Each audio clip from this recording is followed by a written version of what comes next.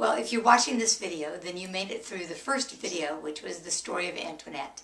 I'm putting up 2 videos today because I really did want to share the story of Antoinette. And, I went back and forth, especially when I edited it and saw that my dog Avery was even a little bit leery about what I was saying. I just, I couldn't have paid enough money to get a trained dog to do that with his timing. It was surreal. And so I wanted to share that with you, partly because I think it's so cute, but also the story is so profound that the contrast between the humor that Avery added and what I was about ready to talk about is, I think, a big lesson in life. I think often our life is a mixture of the reverent with the irreverent. So what we're going to launch into today now is and on the blog I take the story further. So I included what I read to you about Antoinette, but then I lead you into how I was first introduced to this spirit guide called Chief. Now, what became apparent to me was that Chief actually was the guardian angel of my father, and I had met Chief at the time of my father's passing. It took me a while to kind of put the two together, but in that next blog post, I depict that in the story.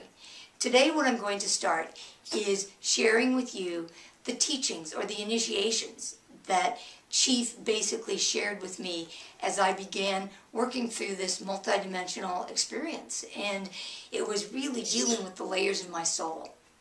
So I'm going to read to you the first teaching and then share with you some of the ways that you can apply it in your own life. And I will do this with all 10. The next 10 days, this is what we're going to be doing.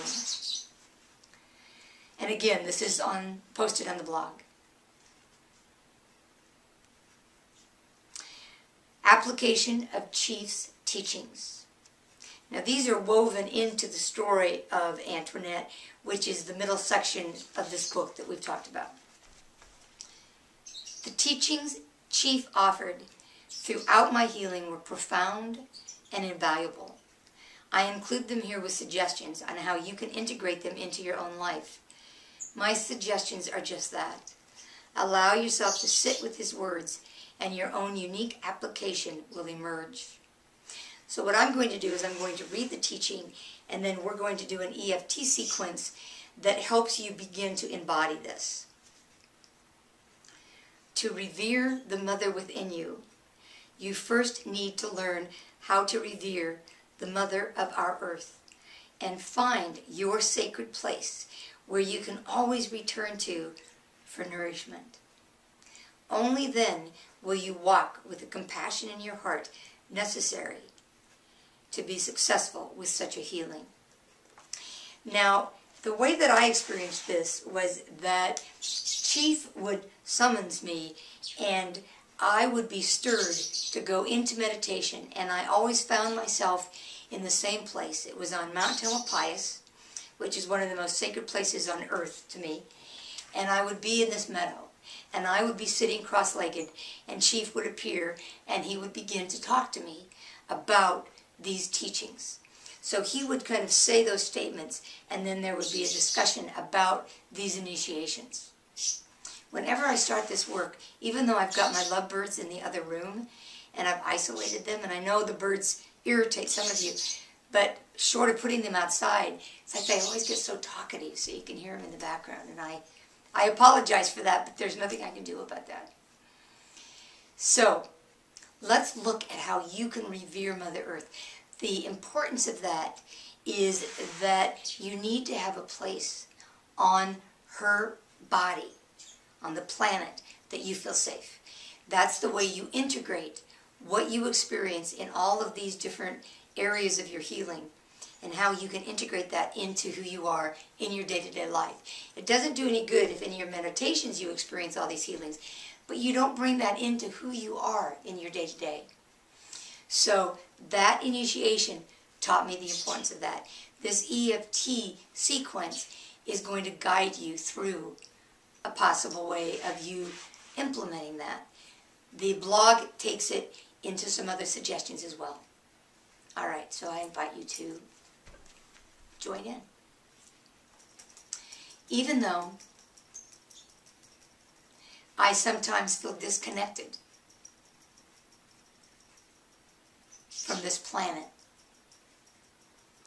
whose earth I walk on every day,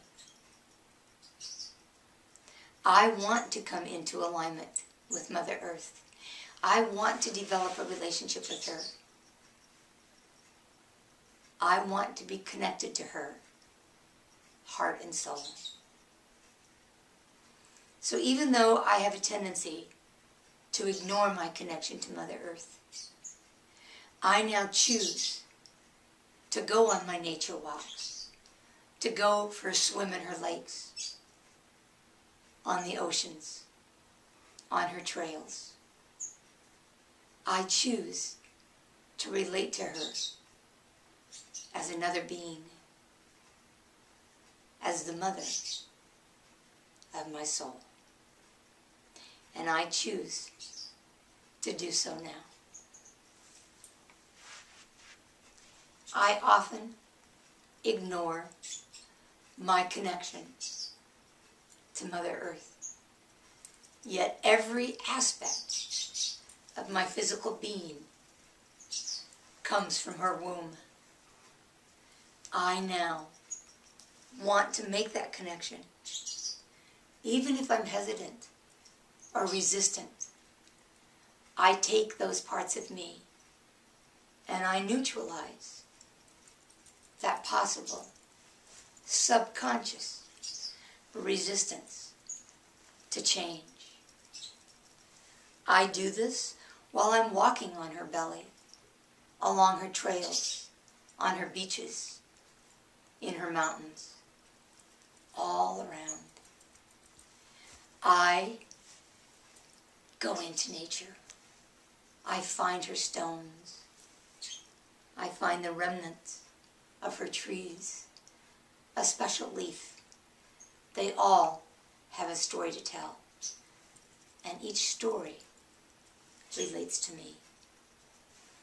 I choose to revere this mother as a stepping stone,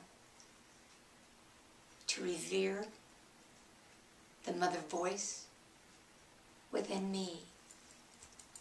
I find my place of safety. I know I can always return.